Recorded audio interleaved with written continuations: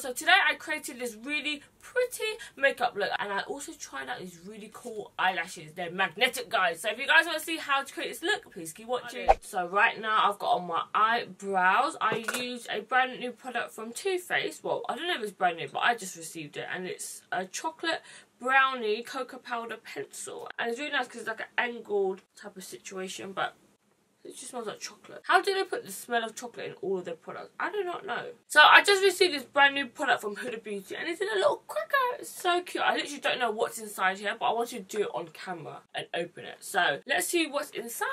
Okay guys, so I'm going to try to pull it. Okay, so inside that Christmas cracker, I got a little lip set, and this is Bombshell lip set. Oh my god, it's so cute. So it comes with a lip gloss, a lip liner, and a matching liquid lipstick. Oh my god, that's like the cutest present ever. Look at these lips as well. Juicy. Then I also got two Faux Mink lashes. I got one in Samantha and one in Jade. I already have these already. And then what I'm most excited about is these two right here. So I got an Electric Obsessions and then a Smokey Obsessions eyeshadow palette. Oh my god, these are actually really small, guys. No! Why me? Why me? Okay, so I just swatched this Smokey Obsessions palette, even though it's all broken. Why? DHL, why? But I just swatched this shade right here. The pigment in here, I think, is different to the other eyeshadows that she has. Like, these are like really smooth, like super smooth. The brush I'm using is from Marc and it's called the Shadow Brush. And I'm gonna go in with the Smoky Obsessions palette. I'm just going to grab some of this pigment right here. So I'm just using a bit of the NYX Glitter Adhesive Primer. And obviously this is not glitter, but I always find when you use something like this to prime the eyes first, it just helps adhere everything on a lot better. Oh my god. Damn. If you like Woodwick from MAC, you would love this colour. It's like even more intense and a bit more bronzy. It's similar to like Amber Light, but the texture of Woodwick from MAC. So I'm literally just packing this on all over the eyelid. I'm just leaving this outer corner so we can smoke it out with a matte shade. But this colour, oh my god, it goes on literally like foil. I can feel as well when I put it on that the pigments are very soft. That's probably why it's shattered. So you have to be very careful if you're putting this in your handbag, guys. And it's really cool as well because I only use a little bit, and literally when I put it on, look how freaking amazing and shiny that is. Please excuse my voice, by the way, if I sound really croaky. I just come back from Amsterdam where I was like screaming and partying. That's probably why my voice is so croaky. So with MAC 230 brush, I'm going to go in with this dark brown shade. I have to be very careful holding up this palette, but it's this dark brown shade right in the corner. Got a lot of pigment. Ooh, it's a bit dusty. So I'm just putting this on my outer corners into like a V shape because I want to start to give my eyes a more smoky appearance. So you always want to leave this bit matte right on its outer corners, because if you put the shimmer all the way over and try to put the matte on top, it will never go completely matte, you know. So this brown is a bit more of a cool tone brown. It's not as warm as the shades that I normally go for, which is quite nice to switch up a bit. Okay, and then with my blank canvas E25 brush, it's like a big fluffy brush, I'm going to go in with this transition shade. Okay, so this is like a light warm brown, and now this is going to be my transition shade. So this is what's going to help blend this dark eyeshadow, fade it into my skin tone. So it's really nice that this palette has like a really good warm kind of light brown shade, and I'm literally just going to work this on the outer corners here, and it just helps fade everything together. It gives like a gradient kind of effect, you know. You see it starts to like blend into my skin tone a bit more. Because this transition shade is really light, the more that I put on, it goes a bit lighter. So we're going to have to go back in and work in that dark brown shade. I'm just going in between the two brushes again, just to make it really dark but also blended. So whenever I want to blend, I switch to the other brush, and then whenever I want to make something deeper, I go in with a smaller brush. Also as well, you want to add a bit of that dark brown shade on the bottom right here, just to help blend everything together and fade it all nicely. Okay, so now that I've done both eyes, I'm going to go in with a little bit of black. This is a MAC 224 brush, but it's a very small one. So any brush that you have that's like old and crusty like mine, or if you've got a brush that's similar like this, you want it to be quite small so it fits right into the socket. I'm going to go in with a black. I like this palette because it has a black, guys. So I'm just going in just on the exact corner bit. I don't want it to look like, oh my god, I'm putting on black eyeshadow. I want it to look like a really dark, blended, diffused, dark brown. So you want to kind of carve this bit out just so that it's really nice and defined. So you see the difference between this and this. This one's a little bit softer and this one's a bit more deeper. You know, we like it nice and deep. Ow! A little bit just along this bottom lash line. I love black eyeshadow, guys. So many people like never use black eyeshadow, but I have to use a black eyeshadow in nearly like all of my looks. Just adds extra pizzazz, you know? Okay, so I'm going to put on some liquid liner now. And I've just got this new eyeliner from Thuy. It's called the Man Eater Liquid Liner. Yeah! So this is what the liquid liner pen looks like. It's super fine. It's one of those like thin hairs. So similar to the Kat Von D tattoo liner. But let's see if it's good on the eye. So I'm just leaning on my cheekbone right here. I'm starting on my outer corner first. That's black. And then I'm not going to start back in from here. I'm going to go down a little bit like this bit here. So like 3/4 of the way back down. And that's when I'm going to go join straight down. So the brush is really, really fine and it's not too long. So you don't lose control of the brush. You get right close to the lash line as well. And then I'm going to look down into my mirror and kind of like look this way. So instead of looking like this, I put my mirror to the side and looking down to the left. To the left, to the left. One long swoop. Swoop-de-doop-doop. And I just go over a couple of times to make it really black. Just like that. Perfect. Okay, I'm going to quickly do the other eye. So I'm just going to grab a pencil line. This is the Round the Clock Midnight pencil from Bare Minerals. Just going to go on my upper waterline. Yeah. Okay, so I just put on some quick mascara. And I've got these new products I want to show you guys. And I'm a bit scared to use it. But we're going to try.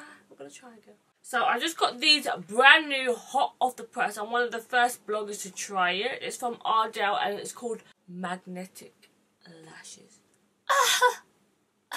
I'm like so scared to try it, but it says on here, easy to apply, no adhesive needed, reusable.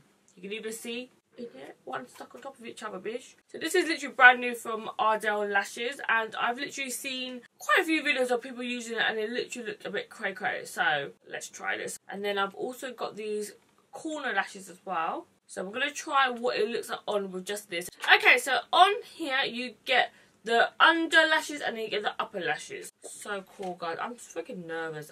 Oh, I just dropped that bitch. So it has this one at the end, one about third in, and then the same. But there's not one in the middle. They should add one more in the middle because that's when you get the gaping. You know what I mean? So this is what it looks like. And oh my god, look. Look, it's attaching itself. Oh, bitch. Oh.